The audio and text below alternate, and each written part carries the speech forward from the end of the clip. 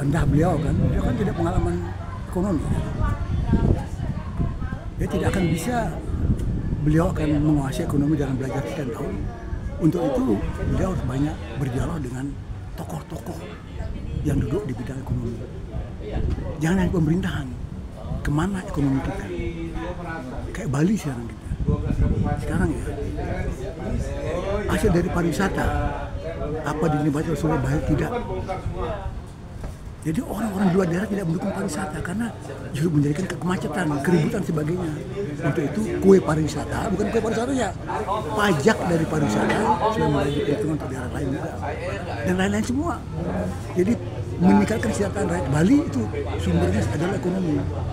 Nah untuk itu Gubernur salah satu caranya adalah berdialog dengan tokoh masyarakat di pariwisata, di ekspor, di perbankan, di pertanian, di peternakan, di kota dan sebagainya.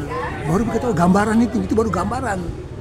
Jadi saya berkira, sekarang yang saya ketahui selama beliau ini menjabat belum pernah dialog dengan masyarakat, tertutup jadinya. Nah, ini harus dibuka karena beliau adalah pejabat publik yang harus membuka diri pada semua komponen masyarakat. Pak Manggu dulu bagus berdialog, tapi hanya dengan desa adat, masyarakat tidak diundang jadinya. Tokoh-tokoh kita malu ke sana, Pak. Kan semua orang minta bantuan kan, kita malu jadinya.